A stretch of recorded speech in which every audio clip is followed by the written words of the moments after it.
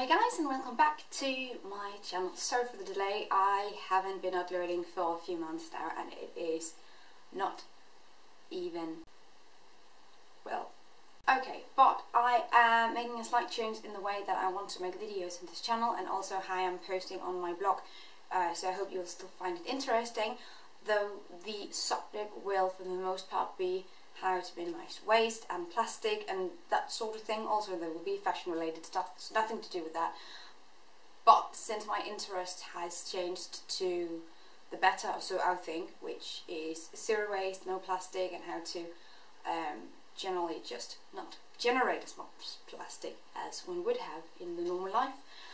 So I hope that you find this interesting, and this haul will also concern zero waste and things that I bought over the past month that is helping me do so. So let's just get started. So I went to a flea market yesterday, really huge one, and we were looking for things that would help us minimize waste, though we got some things also that were just really pretty. As you may know, I am a huge sucker for silverware, knives, forks, spoons, everything. Two knives yesterday in sterling silver. They're just really elegant. This one is a little bit broken, but that we may be able to fix.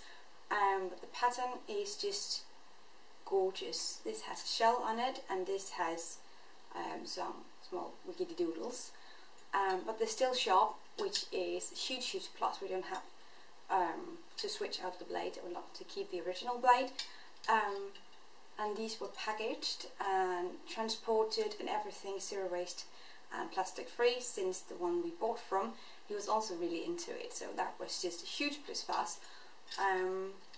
But yeah, really pretty, and I got these, both of them were, or they were £15 altogether, so that was a good buy. We also bought was something that I have had my eyes on for the past half year or something. Every time we went to a flea market, though they were massively overpriced, so I wouldn't want to get one. But it is this toasted bread holder. Somebody uses it for envelopes or whatever one would want, but I would love to use it for bread.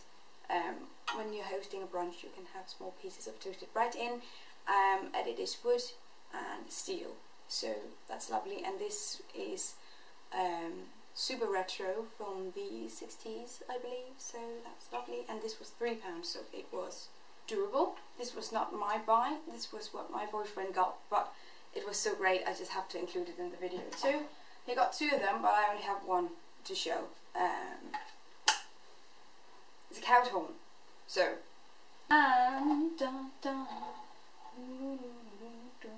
the last thing I got from the flea market is right behind me.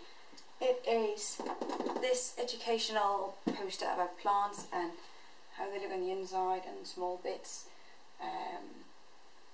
And this was £20, I believe, something around there. But I believe it to be so much more valuable, so I'm just going to have it back here. Maybe one day I will sell it even further, so yeah. But it looks so pretty in the background. I'll do a close-up for you. So move along, shall we? Got something else which is not from the flea market. This is a few months back, but we started using these as drinking bottles in the spirit of zero waste, instead of using plastic drinking bottles as one may see everyone do. This is lemonade flasks from a lemonade company called Galvania. It's an Italian brand, and we got them in Systemet, though I'm not sure where else to find them, but they're quite specific and really beautiful. They have a lot of pattern on writing and a little car, but yeah, we have 2, 3 something of them, and we fill these up with water whenever we go somewhere, so delightful. Then I got something from IKEA. I'm not really proud of that, but it was the best place to find them, and I'll recommend you also going there if this is your interest.